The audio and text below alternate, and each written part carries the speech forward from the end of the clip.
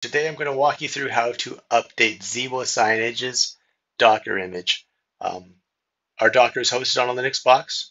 So the first thing you want to do is go to github.com, Xibo Signage, and find the releases, and then click the link, and you'll be presented with these various versions of releases. So we want to download Xibo Docker tar.gz because our Docker is being hosted on a Linux server.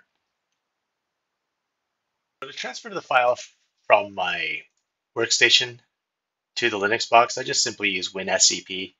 It's a free download. You just simply drag and drop the file, and that's it. Now that the tar file is on the Linux box, we're able to use PuTTY and manipulate the file from there. This opt Xibo folder is where I kind of stage everything from. But right now the tar file is in my home folder. So if I go cd/home/xutech-ls, you will see multiple versions of it. I've already extracted it here, but that was unnecessary. So what I'm going to do is copy this to the actual staging folder and extract it there. So I'm going to cp Xibo docker.tar, and you can just use the tab key to autocomplete to opt/Xibo/ that's it. Let's do that. So now we're going to change directory to /opt/Xibo. So there you can see my file that we're going to extract. So to extract the tar file, we're going to use tar z or x z vf Xibo docker tar. It's extracted everything. So if we list that, you'll now see this folder. I have actually already gone ahead and stopped the current containers from running using this command here.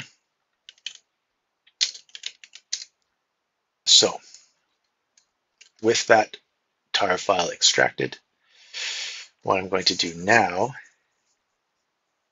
is these Docker Compose YAML files, they hold the configurations to my setup. So if I cat docker compose.yaml, you can see I have these specific volumes mapped. So this is from the local host, and this is the container itself. So you want to make these persistent so you don't lose data when you do these updates. So all the data resides locally on my Linux host, but maps to these containers. So on the new compose file, I need to essentially add these. So what I can do is actually copy these. And I'm going to use nano to edit the new Docker Compose file. So you can see these are the old shares.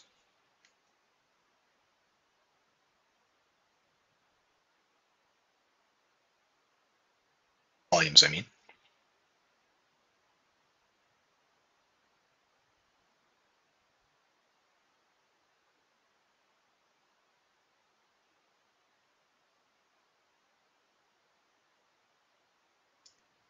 YAML files are very particular about formatting. So you need to make sure the indents are proper.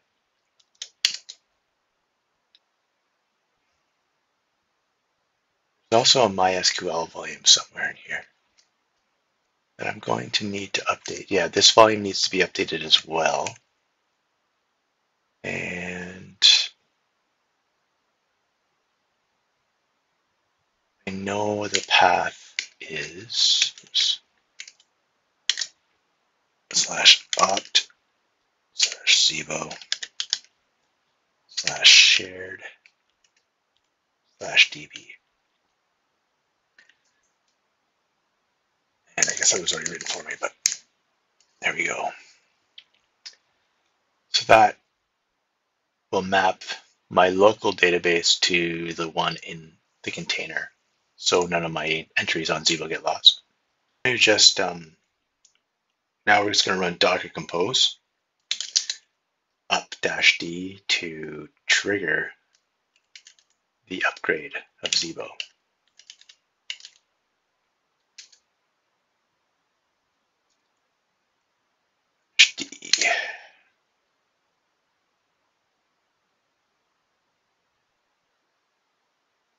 So you can see it's downloading all the new files. All right. So they're all started up, ready to go.